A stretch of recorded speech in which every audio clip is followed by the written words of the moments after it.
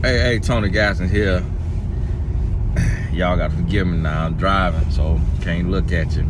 But wanted to talk to you about this here and help you understand, like, the red pill community, what they call it, you know, even MGTOW, MGTOW, men going their own way. The manosphere, I really don't know what that is, but I think it's the same thing.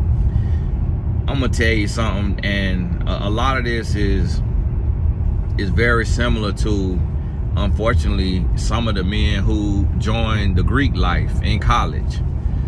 Now, not all of them, we'll put that, I know some of them personally, some of the Greek life personally, but some of them who join it is the same type of men that is in this here MGTOW, red pill.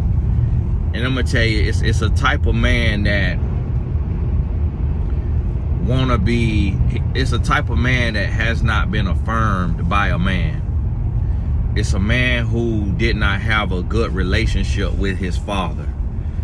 It's a man who, and if not his father, did not have a good relationship with another man, like a coach or a brother, or like an older man that he could look up to and respect and feel respected by, feel loved by. And so these men use women as a point to connect, but really what they want is the affection and the camaraderie and the company of other men. And in order to have that and not feel like gay men, they have to berate women and talk down on women. Now, these men, typically these men are men who were overlooked by women growing up. They can be a handsome man as an adult. They could be muscular. They could be, you know, whatever a woman might desire. Some of the men could be those things, but it's based on their developmental years, their adolescent years. If you see a man as a woman over here in this community that's kind of bashing women, or, you know, just talking, just really trying to hold women accountable versus men holding men accountable, a lot of those men is the LDE. How y'all be talking about the BDE, they're the LDE. And I don't like the word, I don't like the term. That's what y'all came up with, y'all music artists and stuff. But a lot of these men, what I have been told by some women is some of these men that's over 6 foot tall got them a 1-incher, 2-incher, 3-incher, and that'll mess a man up. I just could not imagine the distraughtability that I would feel living that life, you know, because I just couldn't imagine just, you know, finding the strength to get out the bed in the morning. It's hard. That would be extremely hard. And so I just really, so it's like I see these men as, when I see them as a little boy in a grown man body with a teddy bear in their lap while they shooting their videos and doing their podcasts. I see them like they go home and they got a bunch of stuffies, you know, just they got stuffed dogs, stuffed bears, just all throughout the house and stuff. And if not, then they got all kind of other stuff, you know, adult nasty stuff that's trying to make them feel like a man. But this is a very sad man, and sad being the root word of sadistic, maybe. So these men, a lot of them are sad and sadistic, but it comes from being overlooked. It comes from being mistreated by women. It comes from being bullied by the tough guys and the jocks in school. You rarely will see a man that's openly and willingly in this community some men believe like this, but they not a part of the community. But typically the men who believe like this, again, who were cool and athletic and had a bunch of ladies, they still can believe like the red pill community because they did not have a relationship with their father. These men are fatherless, and even the ones who had a father in the home, their father was not really a man to them that they could respect and confide in and talk to. Because one thing about a real man, and I learned this in the weirdest of ways, I learned this. And then I saw it to be true over and over and over again. My sister had this boyfriend who, he was my age, and we grew up together playing football, but we weren't like close or nothing. But him and he had two other brothers that I knew, and we all played football. And the oldest brother was real good at football. He died early from like a heart attack or something. And then it was the brother my age, and then my sister's boyfriend, he was younger than me, maybe a year or two. Well, they was fighters. You know, they was fighters. These brothers, you know, they never lost a fight. You know, they never lost a fight. And one thing my sister told me, she was like, yeah, she moved out the house when she was like 16 and moved in with him. And she told me that him and her sleep on the couch every night, and she sleep on top of him.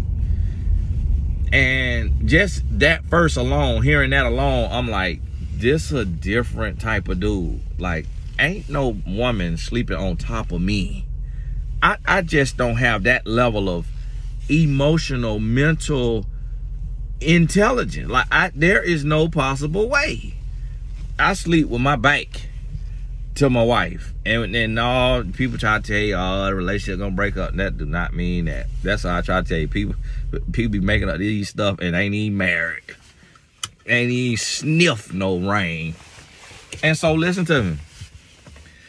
And then my sister told me, she say he has never once put his hands on me or like tried to bow up at me or get bad at me. Now, mind you, at this particular time where we from, every woman got beat on. Every woman got choked. Every woman, it was the most normal thing. There was no such thing as a relationship without domestic violence where we from.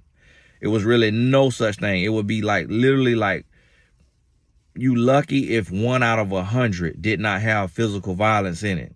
And yes, that's sad, but it's very real. And so here was this thing. And then when she said that, I was just like, man, this dude fights every day. Like, he in the street fighting every day. Like, they jumped my cousin. You know, they beat the brakes off my cousin. And they fight every day. And they was robbers. So they robbed houses. They robbed stores. They were jike boys. He did 15 years in prison for it. But when she told me he never once jumped bad with her, that's when I realized that's what a real man is. This man will go against the world. He will face the whole world. He will confront the world. And he will fight any man toe to toe, squared up. Don't matter their size, don't matter nothing. And he has never lost a fight. This man was like 100-0 in the streets, going toe to toe with men. He was the only man I know that never, ever was reported to have lost a fight, but never once tried to be bad with a woman, or at least with my sister. And I was like, man. And that's when I know about men. When you become a real man, you're no longer looking down on women. When you become a real man, you're no longer arguing with women. When you become a real man, you're no longer looking for the advantage over a woman.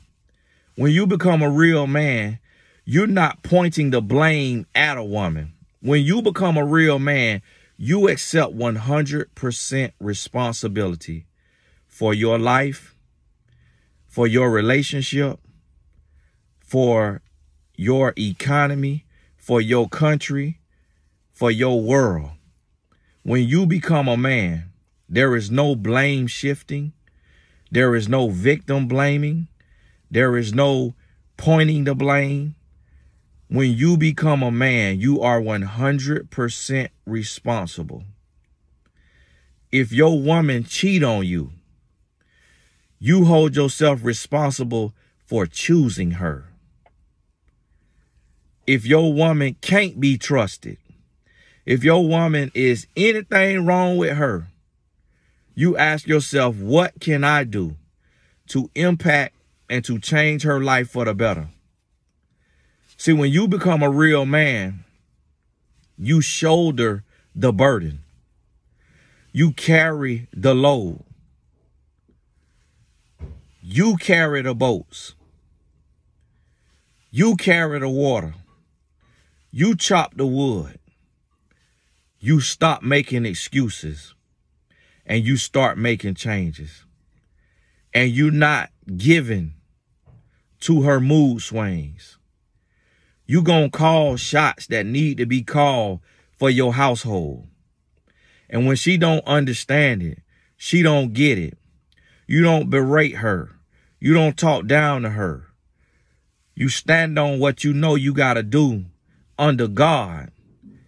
And you pray that she understand and she see your heart as the head of the household, as the leader of your household. But you don't care to control her or to force her to see your vision, because you know who called you and who sent you.